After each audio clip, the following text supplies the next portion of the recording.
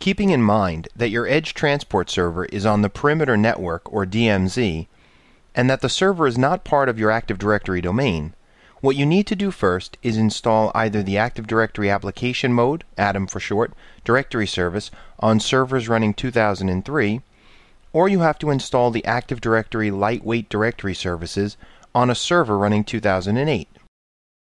In a previous clip, we showed you the command you would type to do this from the command line interface. Here, let's jump into Server Manager to do it through the GUI.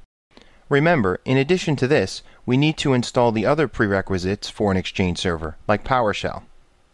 So we'll click the little Server Manager shortcut from the Quick Launch toolbar, and we'll click Roles, and then select Add Roles,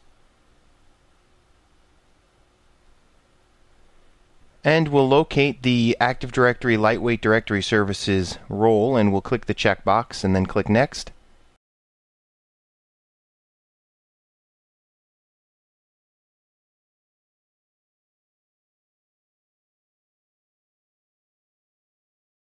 And once you have that installed, you might think, well, I'll just go right into the installation. But before you do that, because the Edge Transport Server is on the perimeter, you're going to want to configure the DNS suffix for the server through the system properties, and you should configure your internal network connection to use 2 internal DNS servers. On the internal network, you'll want to create an A host record on a DNS server that points towards the Edge Transport Server. So this ensures that two-way communication can take place. The Edge Transport Server can talk to the Hub Transport Server and vice versa. Once that's done, then you want to perform the installation.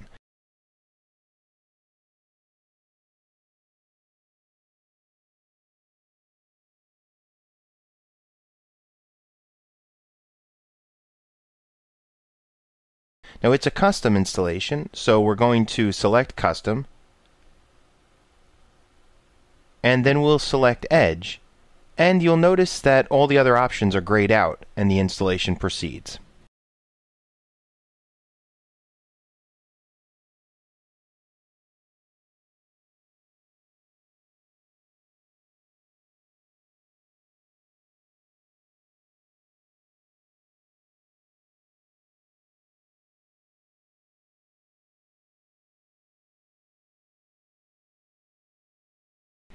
Once complete, the Exchange Management Console shows you that you only have the ability to configure the Edge Transport Server here, as opposed to a typical installation where you see several roles installed at once. In this case, we only have the Edge Transport Server. So you might want to follow the steps shown here to finalize deployment, one of them being subscribing the Edge Transport Server, which we will discuss in the next clip.